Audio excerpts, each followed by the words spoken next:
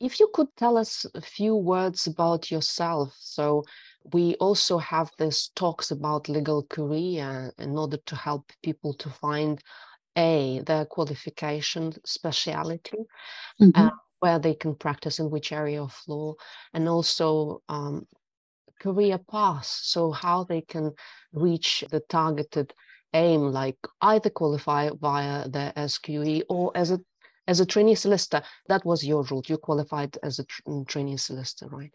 Tell us a little Yes. bit about your legal background, your speciality. Yeah. So I moved back to the UK in 2011, and I worked in London since then as a foreign legal qualified at first. So I worked at energy companies such as BP, many others, including the very recent one for Total Energies. I've been working in London for over 10 years, and I've qualified and completed my training contract in 2021. So, in terms of on paper, I'm slightly over 2 years qualified, PQE wise, but in practice wise, I'm over 10 years. So, yeah, I qualified through a training contract, though I did try to qualify via QLTS, but at the same time, I managed to secure a training contract before I went through with it anyway. The route to qualify, I think nowadays it's a lot easier with the SQE, although you have to complete your work experience, so on and so forth. But it would be a much easier journey. Back then, in my time, there's no such a thing, work experience. So it's either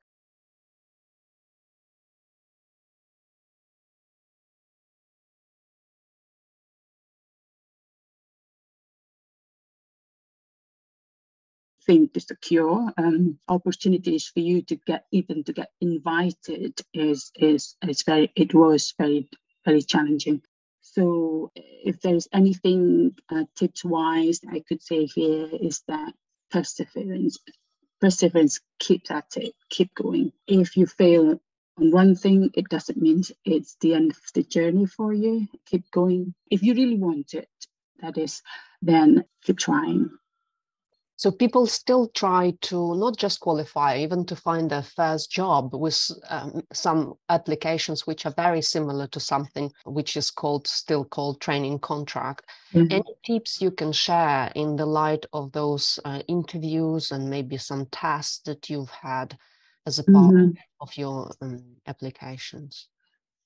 Yeah, so I did mention that how it was difficult for me to secure a training contract, but I did eventually secure one. So just to paint a picture here, some people even applied every year 11, 12 applications to every law firms. I applied to 11, so that was 11 applications within I can't remember 1 or 2 years. Um, Trying to in characters, so it's a character test for sure. Only if you really want the professions, then you could go through it. But the my tip is that when you finally get your invitations, go there, look professional, be yourself, and be very polite when you're there. And there are cameras everywhere in the law firms, in any law firms that you attend. And even when first, second you speak to the receptions, be polite. And during the assessment day itself, and which, by the way, out of the 11 applications, I got through the assessment day, through the final test at the end of the day, 4 out of 11. And I didn't secure it in 1 year. It was a challenging time. So during the exams, though, I remember one feedback that says that I wasn't assertive enough. So so that was a very blatant feedback, but it got me to my next training contract, actually, because I'm with that feedback, although it sounded negative, but it wasn't actually. It was a quite helpful feedback from that particular law firm. I took it at heart and then I actually applied it to my next assessment day, and I secured a training contract. That's the thing. Even with this exam, if something doesn't work on your first attempt, it actually is your journey. It can make you better. It can make you better.